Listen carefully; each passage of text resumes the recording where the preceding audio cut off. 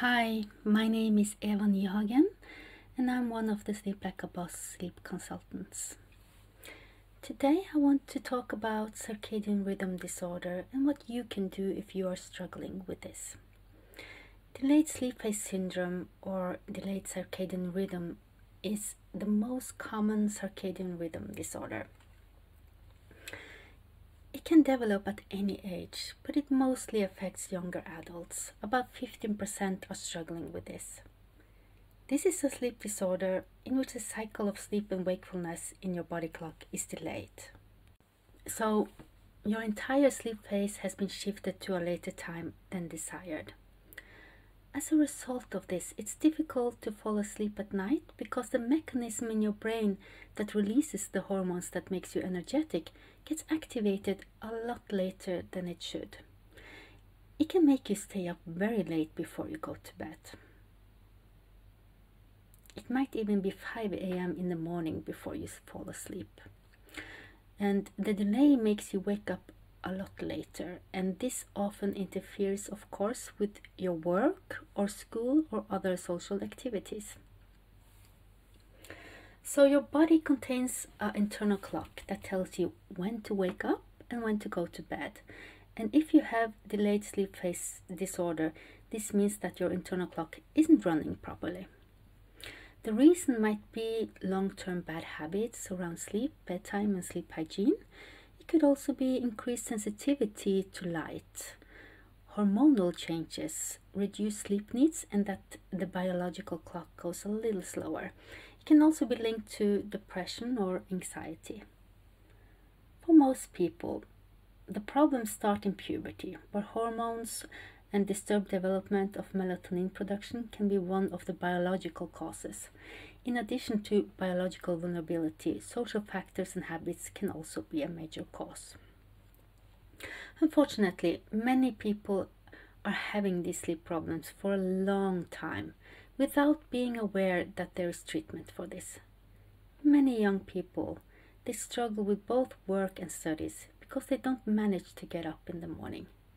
They are seen as lazy, disobedient, and unmotivated. Some have struggled with this since childhood, and they haven't received the help that they are entitled to.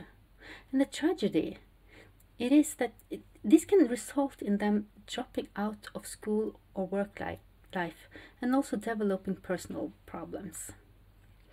But there are help and a solution to this. I have helped many people who struggle with delayed sleep phase disorder.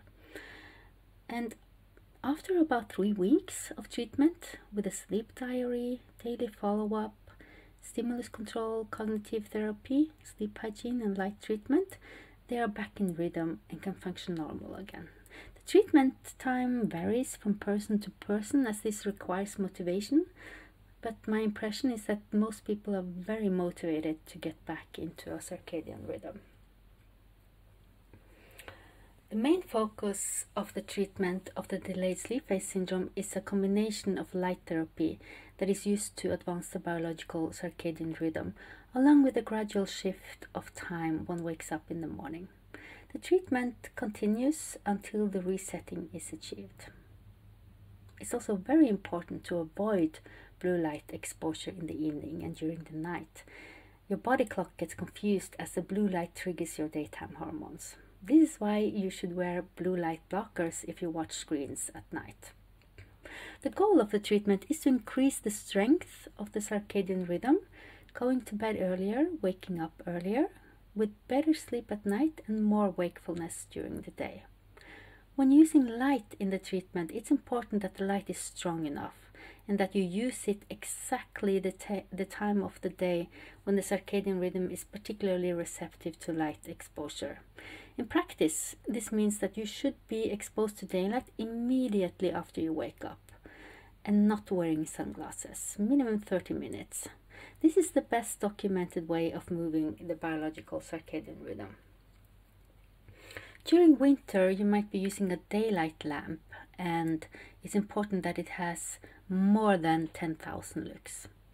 Sometimes it may also be helpful to use the hormone melatonin in addition to the light to help shift the circadian rhythm. This must then be taken 12 hours before light exposure. So our biological clock also controls our body temperature, our hormones, wakefulness, feeling of hunger. And in essence, it can be difficult to break this pattern without the proper treatment. For many people, this becomes a vicious circle that ultimately has a huge negative effect on both your performance, your mood, and other factors during the day. So, if the timing of your sleep is affecting your quality of your life, then you should definitely get help. You can book a free initial phone call with me at the Sleep Like a Boss website. Thank you so much for listening. Hi, my name is Eva Nyhagen, and I'm one of the Sleep Like a Boss sleep consultants.